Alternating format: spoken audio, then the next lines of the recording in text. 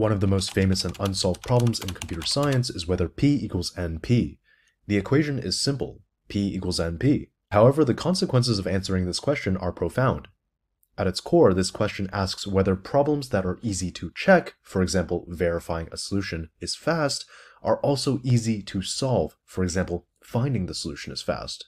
In formal terms, P refers to problems that can be solved in polynomial time, while NP refers to problems for which solutions can be verified in polynomial time.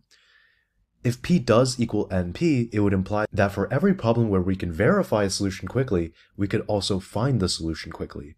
This would fundamentally alter many areas of computational theory, particularly cryptography, algorithm design, and complexity theory, since many problems thought to require exponential time, like certain encryption schemes and optimization problems, could potentially be solved in polynomial time. Conversely, if P does not equal NP, it would affirm that there are problems for which finding a solution is inherently more difficult than verifying one, validating our current understanding of problem difficulty in computational theory. Let's explore the definitions of P, NP, np-complete, and np-hard, and break down their significance in both theoretical and practical contexts. Let's start with what is P. In computational complexity theory, P, or polynomial time, refers to problems that can be solved by an algorithm in time proportional to some polynomial in the size of the input. Essentially, the amount of time it takes to solve a P problem grows at a rate that is manageable as the size of the input increases. A problem is in P if there exists an algorithm that can solve it in big O of n to the k time, where n is the input size and k is a constant. For example, suppose you want to sort a list of numbers. A well-known sorting algorithm like merge sort has a time complexity of big O of n log n, which is a polynomial time complexity. As the input grows, the time it takes to sort the list grows at a manageable rate, so sorting is in P. A deterministic Turing model is a theoretical model of computation that follows a set of rules, the algorithm, and produces exactly one result for any given input. For problems in P, a deterministic Turing machine can solve them efficiently with zero ambiguity in the process. But what is NP? Let's consider the class NP, which is non-deterministic polynomial time. NP refers to problems where, given a candidate solution, you can verify its correctness quickly in polynomial time. Importantly, NP does not require that the problem itself be solved quickly, just that once you have a solution, checking if it's correct is very fast. So a problem is in NP if, given a solution, you can verify it in polynomial time. This is often referred to as the verification problem. For example, consider a Sudoku puzzle. If someone gives you a completed puzzle, you can quickly check whether the solution is valid by verifying each row, each column, and subgrid in constant time. This is a verification step, and it takes polynomial time relative to the size of the puzzle, typically big O of n squared for an n by n grid. A non-deterministic Turing machine is a more powerful theoretical model where at each step the machine can make multiple guesses about the next step. It can explore many possible solutions at once, simulating all possible paths in parallel.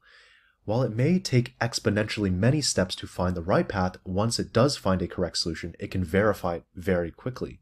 Now, what is np-complete? An np-complete problem is a special subset of NP problems. These are the hardest problems in NP. So these are problems that, if solved efficiently, would allow us to solve all NP problems efficiently. In other words, they represent the most difficult NP problems in terms of time complexity. So a problem is NP-complete under two conditions. One, it must be in NP, so the solution can be verified in polynomial time.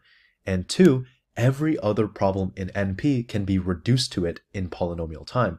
This means that if you can solve one NP-complete problem efficiently, you can solve all NP problems efficiently by transforming them into this problem. For example, the traveling salesman problem, or TSP, is a classic NP-complete problem.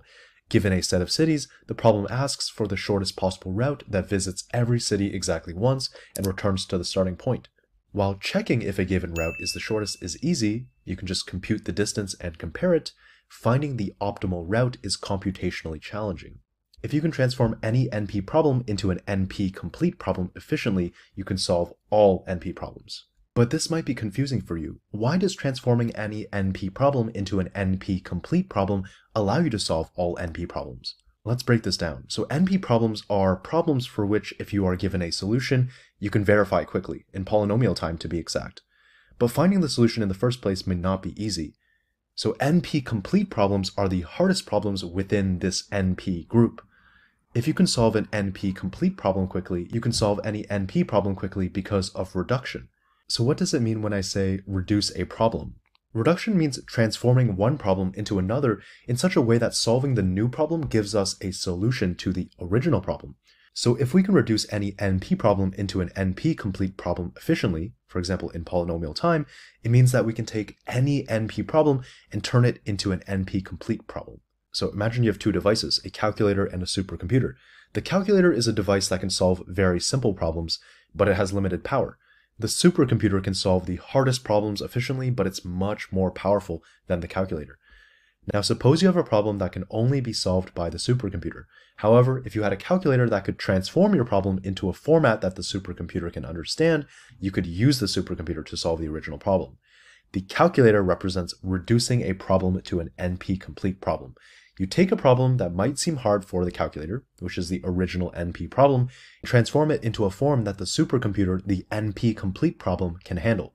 Once you have transformed the problem into a format that the supercomputer can understand, which means reducing it to the NP-complete problem, the supercomputer can efficiently solve it. So in other words, having a fast solution to the NP-complete problem would automatically give us a fast solution to all NP problems.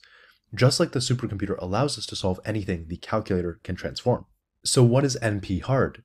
The term NP-hard refers to problems that are at least as hard as the hardest problems in NP, but they may not themselves belong to NP. That is, NP-hard problems might not even have a solution that can be verified in polynomial time, but solving them would be at least as difficult as solving the hardest NP-complete problems. So the formal definition is that a problem is NP-hard if solving it is at least as hard as solving any NP-complete problem. However, an NP-hard problem may not necessarily be an NP because it might not have a solution that can be verified quickly. An example of an NP-hard problem is the halting problem, which asks whether a given program will halt or run forever. This problem is not in NP because it's impossible to verify a solution in polynomial time. But it is NP-hard because solving it would be at least as difficult as solving any NP-complete problem. The big question is, does P equals NP or not? At this point, we arrive at the ultimate conclusion. Does P equals NP? If P equals NP, it would mean that every problem that we can verify quickly, or NP, can also be solved quickly, or P. If P does not equal NP, it would mean that there are problems in NP that are fundamentally harder to solve than to check.